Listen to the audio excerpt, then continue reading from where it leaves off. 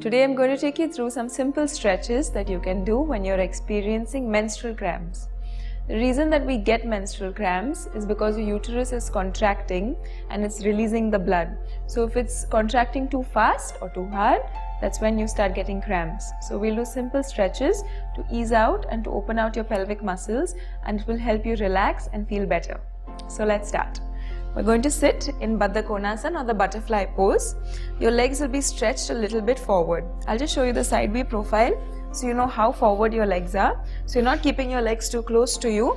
You keep them slightly away from you and you keep your back straight. What we're going to do is we're going to start bending forward without slouching and just slowly bend forward and stay there. So whatever is your maximum, you just stay and you just breathe and relax. Slowly inhale and come back up.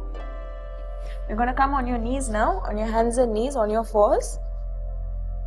We're going to do the cat stretch, but the sideways cat stretch. So you're going to slowly tilt. You're going to turn your hip to the side, and with your head you look at your hip. Come back to the center, turn your hip to the other side and come back and look straight. We'll do it just a few more times. As you exhale, you go to the side. Inhale, center. Exhale, inhale. Let's slowly relax in child's pose. Stretch your knees out, push your hands down, place your head on the floor. Slowly sit up. And we're going to lie down on your mat now. Once again, you want to feel your spine on the floor. Keep your abdominal muscles relaxed. Keep your pelvic floor muscles relaxed. You can stretch your hands to the sides.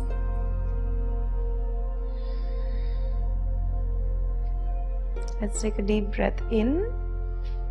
And as you exhale, slowly twist your knees to the right side. You can keep your head straight. As you inhale, you come back to the center. And as you exhale, you twist to the other side. Once again, inhale, come back center. You can just keep repeating this.